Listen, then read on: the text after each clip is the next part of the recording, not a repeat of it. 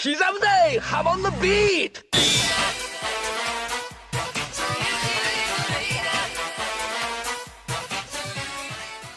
Back in 2019, I started my series in which I cleared up a large amount of misinformation in the JoJo series. I went through the first 7 parts, along with some additional videos covering certain large topics of the series. However, there have been a lot of topics that I either neglected to cover, or that have only started to be discussed more recently, which are too small to get their own video. Other topics I want to cover are ones that I already went over, but with which I was apparently not thorough enough. Due to the nature of the series, making the video results in people commenting, which brings in a ton of new ideas. I did predict this, however, and tried my best to survey the waters a bit by asking the audience ahead of time for topics. But there are still some that ended up slipping through the cracks, so today I'll be covering the Araki Forgot topics that I missed along the way. One of the biggest ones I've seen recently, and possibly the most insane Araki Forgot topic I've ever seen, goes as follows. In one of my videos, I happened to mention the fact that the baby saved on board the boat at the end of part 1 is Lisa.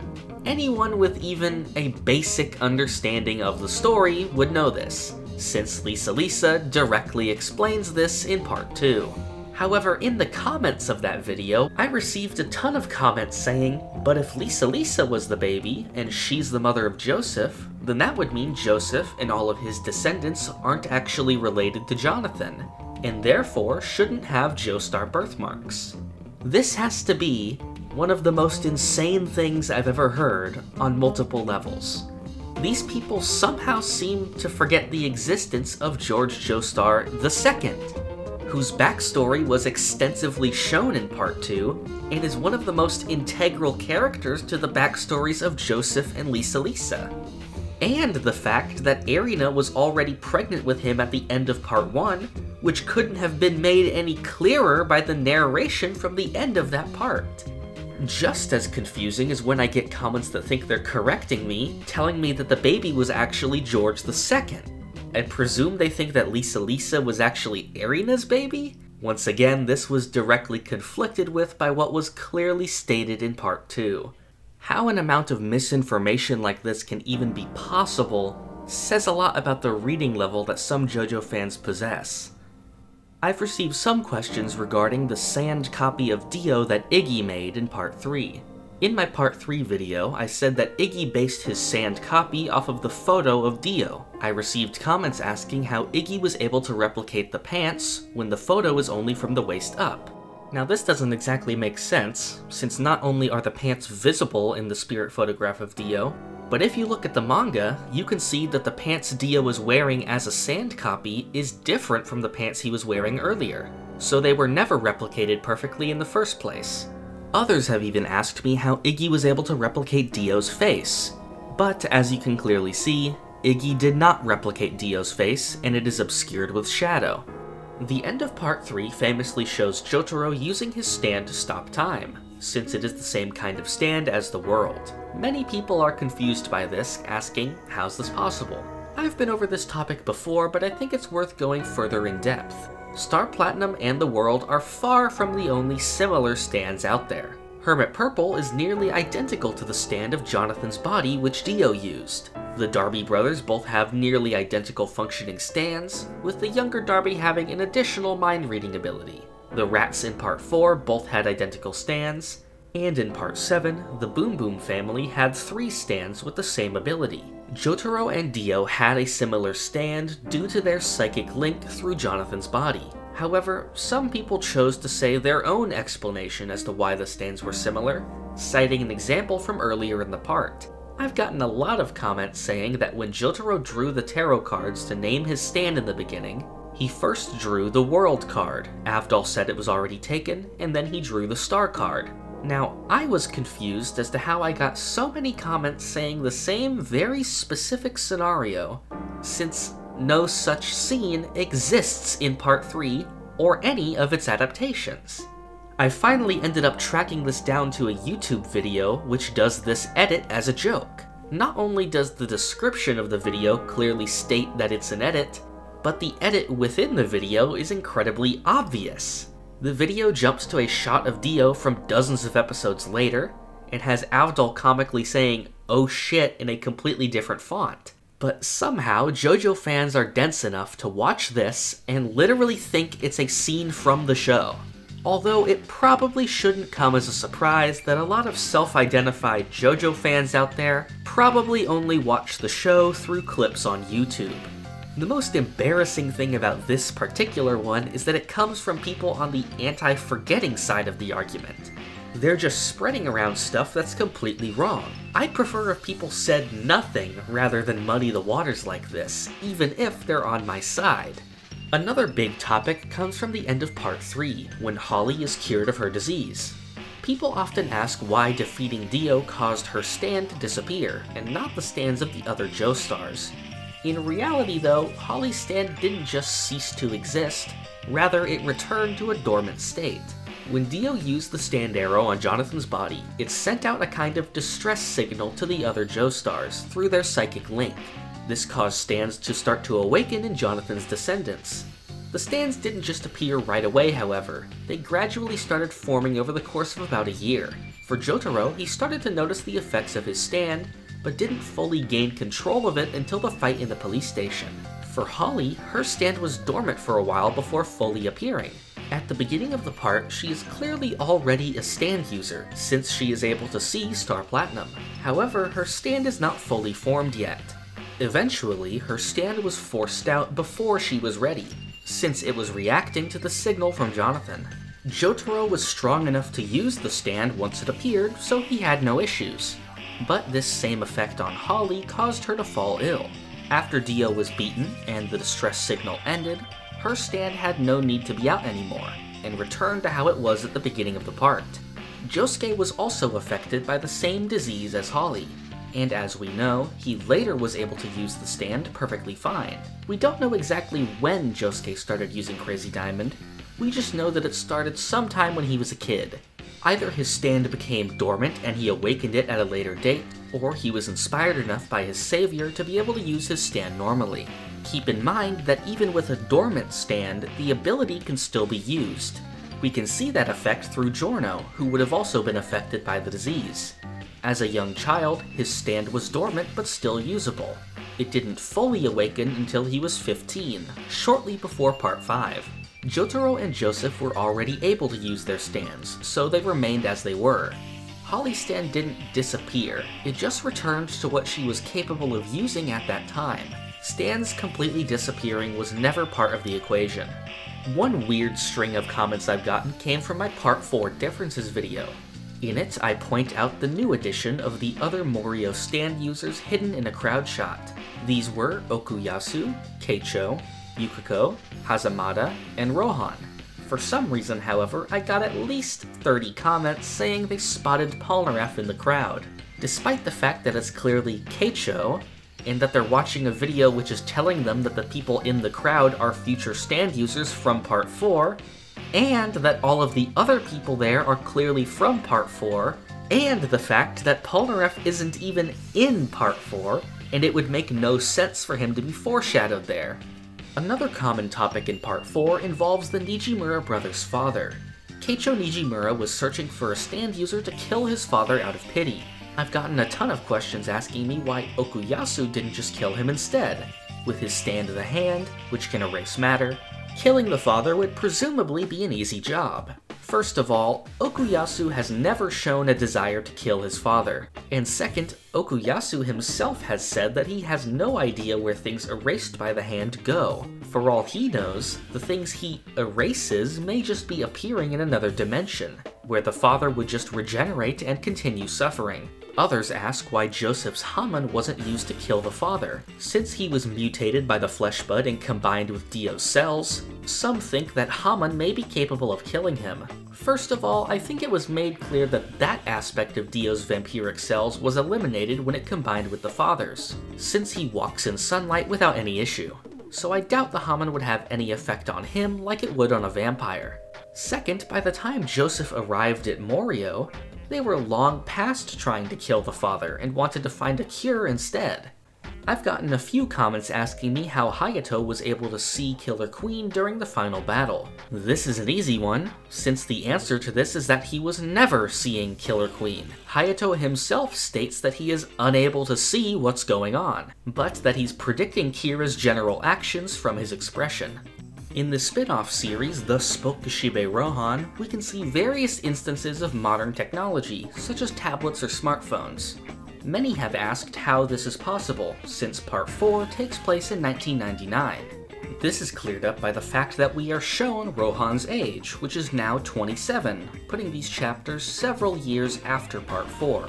The exception to this would be the first chapter, At a Confessional, which is said to take place during Rohan's hiatus during and shortly after Part 4. This was expanded upon in the OVA adaptation, which included a scene of Koichi talking about his upcoming trip to Italy, placing this story somewhere around the year 2000. Speaking of OVAs, here's a gripe I have with how I've seen many JoJo fans use the term. OVA stands for Original Video Animation. The term refers to an anime that is released straight to video or DVD, as opposed to being broadcast on TV or shown in theaters. However, people seem to use the term OVA interchangeably with any supplementary or spin-off material. For example, I've seen the JoJo spin-off manga Dead Man's Questions referred to as an OVA, despite the fact that it is not animated. I've also seen the Rohan TV drama referred to as an OVA, despite the fact that not only is it not animated, but it was also broadcast on TV. The only OVAs we've had so far in JoJo is the recent Rohan OVA animated by David Production, and the old Stardust Crusaders OVAs from 1993 and 2000. In Part 5, we were shown that after Polnareff attempted to go after Diavolo, he was gravely injured by him and went into hiding. I've seen a ton of comments asking why Polnareff did not contact Jotaro or the Speedwagon Foundation during this time. This is despite the narration of the manga saying that he was unable to contact Jotaro, due to Passione having control over all communication in and out of Italy.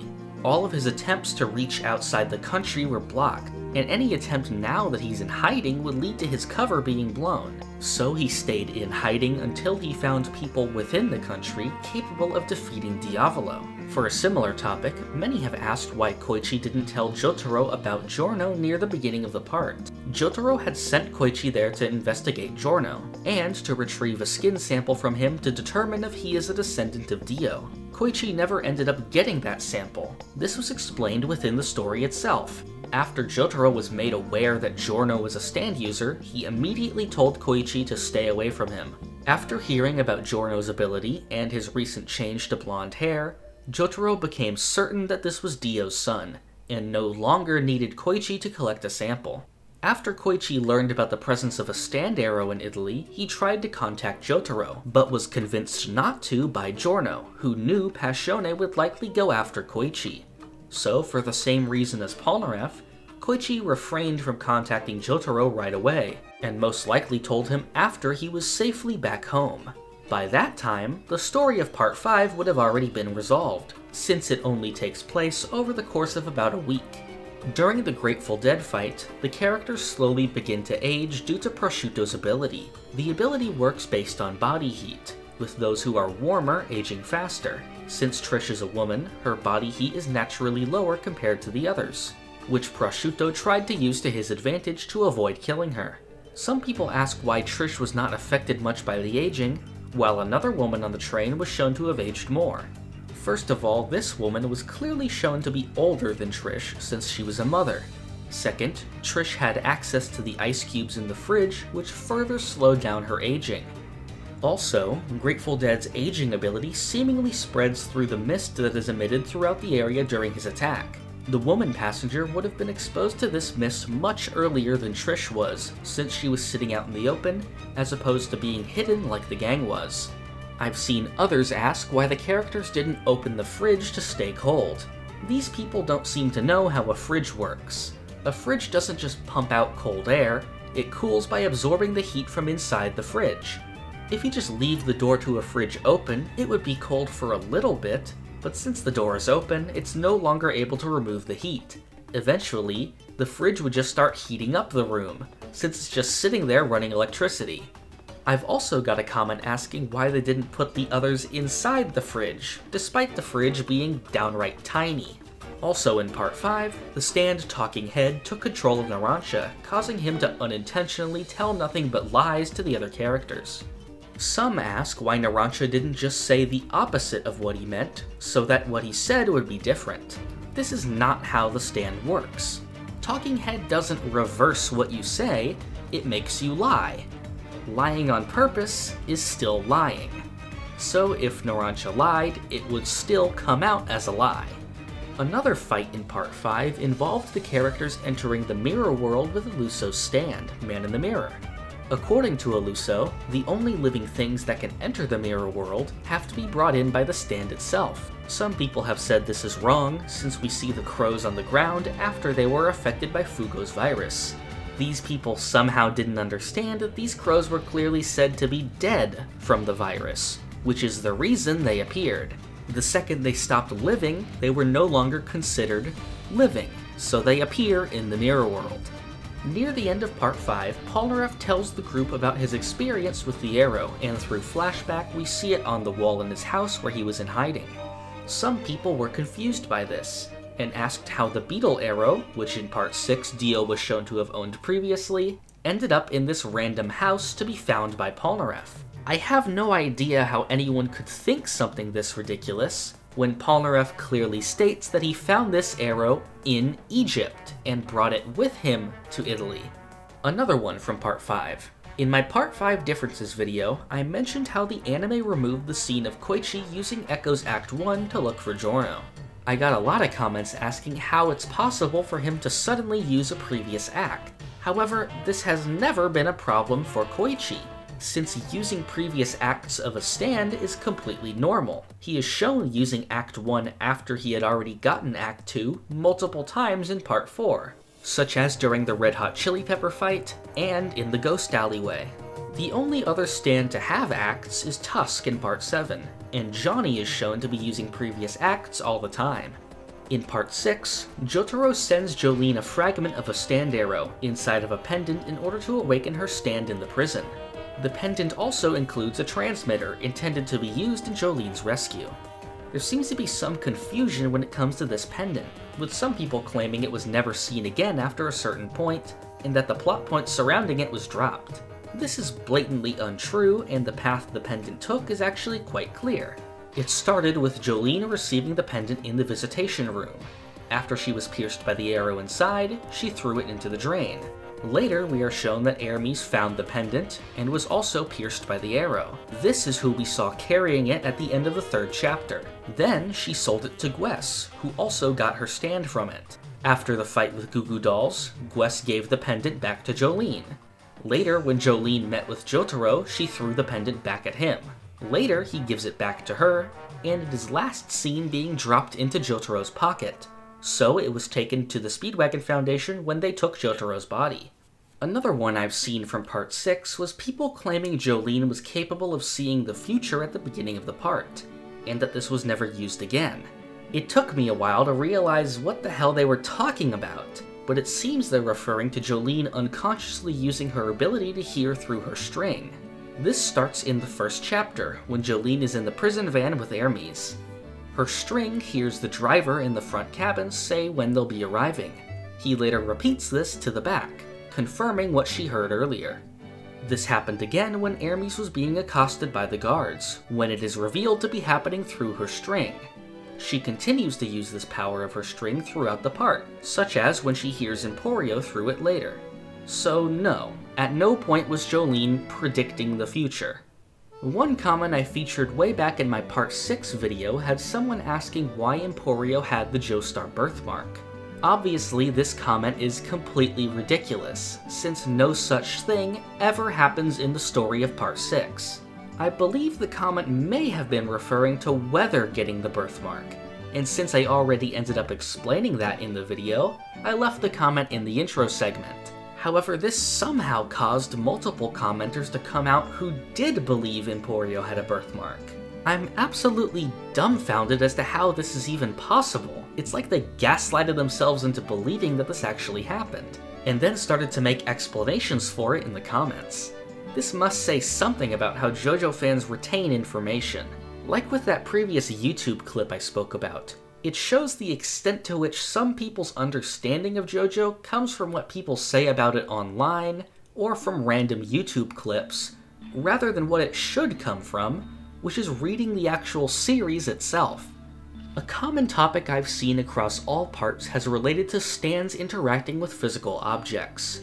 Many people point to examples of stands being affected by non-stand attacks, and say this is contradictory. I'd like to finally just lay this entire topic to rest. Stands exist on a spectrum of tangibility. Stands have been shown to lose their opacity to enter a ghost-like state, and phase in and out of objects. At other times, however, a stand needs to attack, and so they become more solid. Let's say a stand wants to break through a wall. If the stand is strong, like Star Platinum for instance, its punch would destroy the wall. But let's consider a stand that's too weak to break through. Obviously, since the wall is tougher, the stand would be stopped by the wall, at least when it's in its solid form. Now, let's look at this process in reverse. If an object is flying towards a stand user, and they use the stand to defend themselves, they obviously would not be making their stand intangible, they'd want to make their stand as solid as they can to block the hit. So just like how if a stand hits a physical object, it gets damaged, these interactions can take place in the opposite direction as well. So yes, stands can be damaged by physical objects, but only if they are taking their solid form. Some people are also confused when it comes to the visibility of stands. I've gotten tons of comments asking about scenarios such as Anne and the Sailor seeing strength despite it being a stand. Others say that since Love Deluxe is a stand, people shouldn't be able to see Yukiko's hair. This comes from a clear misunderstanding of stand categories. The traditional idea of a stand is a ghostly type, something like Star Platinum, which appears and disappears at will. These types of stands cannot be seen by non-stand users. However, plenty of other stands are a completely different type, which are bound stands. These are stands which are bound to a physical object, and can be seen by everyone, including non-stand users. Strength and Wheel of Fortune were both shown to be bound to a physical boat and car, respectively. Anubis is bound to a sword, Thoth is bound to a book, Superfly is bound to a transmission tower, and so on. In a series with a huge number of stands that either exist within physical objects or are made up of physical matter, I have no idea how anyone can still be confused when non-stand users see them. There's literally so many of these stands that it would take way too long to list them out in this video. In Part 7, there's been some confusion involving Hot Pants stand, Cream Starter. Cream Starter takes the form of a spray bottle which can spray flesh. She also has the ability to absorb flesh to refill the spray. People have claimed that she was only shown absorbing flesh at the beginning of the part, and that later on, this restriction was removed. In my Part 7 video, I showed that this is not the case, since she can be seen absorbing flesh even in the final arc. However, some were not satisfied by this, and now they claim that she needs to absorb flesh every single time she uses her stand. I have no idea how anyone could think something like this, which is so obviously not true. Apparently, they think her stand ability is literally a one-way transfer of flesh from one source to another with no time in between. Something like that almost reminds me of one of the Aphex Twins abilities in Part 8. This is simply not how Cream Starter works. Even back in her very first appearance, she is immediately shown spraying flesh without having been shown absorbing it. Cream Starter obviously stores the flesh inside of it for when it needs to be used. If she's low on flesh, she absorbs some more. If she already has flesh stored, why would she be absorbing it? It's like if these people saw a scene where Mista was out of ammo and needed to reload his gun to shoot, and then, in a later completely unrelated scene when he already has ammo, he shoots his gun. These people would then say, wait, what happened to Mista needing to reload his gun every time he shoots, when he clearly just got more ammo off screen and had his gun already fully loaded? This same basic concept obviously applies to Cream Starter. In the scenes in which Hot Pants is shown using her spray, she obviously already has ammo stored up. Still in Part 7, here's a topic I apparently didn't give enough of a detailed explanation to. When the alternate universe Diego uses the world to stop time, you can see that his horse is in a different location after the time stop. People were confused by this and asked me why Diego's horse is capable of moving in stop time. I explained this quite plainly in my Part 7 video, by saying that during the time stop, Diego moved his frozen horse to a different location to continue riding, much like how Polnareff was repeatedly moved down the stairs in Part 3. For some reason, this was not a good enough explanation, and I was berated by dozens of commenters telling me that it was ridiculous to say that Diego would be capable of moving his horse. They say that Dio would be easily capable of something like this with his strength as a vampire, but that it is ridiculous to say that Diego could move the horse, since he is a normal human. These people somehow seem to forget about the fact that Dio has access to the world, one of the physically strongest stands in the series, with a stand of comparable strength being able to bend steel bars with ease. The world would be able to reposition the horse without any issue, and Diego wouldn't even have to move a muscle. And that's without even mentioning that objects within stopped time don't even have weight to begin with. People and objects are repeatedly shown floating in place in stop time, and are able to be pushed around with no difficulty at all. So to take it even farther, Diego didn't even need to use the world in this circumstance. He probably did, since that would be faster to fit within the time stop, but still. I really have no clue how anyone could not understand such a simple concept. However, I've gotten some more comments about this topic, which somehow take the insane approach of saying that Diego's horse actually is able to be ridden in stop time, since Diego is making contact with it. For starters, we see other panels where the horse is clearly frozen in stop time, even with Diego on top of it. Second, this idea is completely unfounded with everything we know about the world, since every other time it has made contact with a frozen being, they have not been conscious. When Dio moved Polnareff down the stairs, Polnareff obviously did not become aware of the time stop, he stayed frozen in place. Things are obviously movable by Dio during the time stop, since he can apply force to them, and they'll move for a bit before halting. But this has never been shown to actually unfreeze an object, let alone make a horse fully unfrozen and rideable. And that was every extra Araki Forgot I could think of. I doubt if I'll be able to make another video like this with the amount of questions that are probably left, but you never know. I don't plan on making a full Part 8 debunking video until the story is actually over, but I have already gone over my thoughts on Part 8 relating to this topic in a previous video. I also may cover some of the larger topics in a fully in-depth video, much like I did with King Crimson, Heaven, and the death and revival mechanics of JoJo. If you have an idea for a video similar to those, leave it in the comments below. Hopefully I managed to clear up the remaining misinformation I missed along the way. If you want to be updated on new videos, join the Beat Discord using the link in the description. To receive rewards like Discord perks and some uncut videos, support the channel on Patreon. And finally, for future videos, subscribe to the channel. Thank you for watching. This is the part of the video where I thank my $5 and up patrons. Thank you to Norden the Lich, Alex Ramirez, Raziana, Anasui Hat, Doorbell, Cloudy, Monkman, Ashton Joseph Miller, Crayon, Jesper Jansen, Austin Nino, Rigo Vids, and Zucato. Also, apologies to Rigo Vids, who I accidentally left out of a few previous videos.